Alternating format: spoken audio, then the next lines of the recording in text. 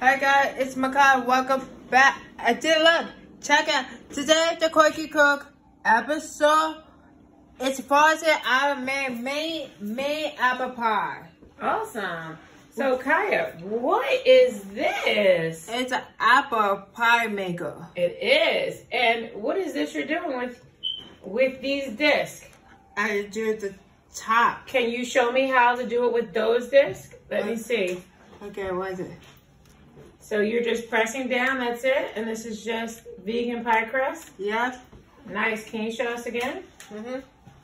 And you put oil on Coconut oil.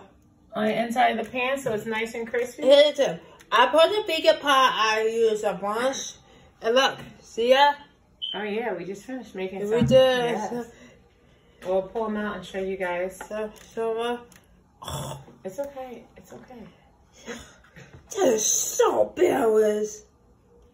So, And you can feel free to, if you're not vegan, you can do an egg wash, and you can do a little bit of sugar.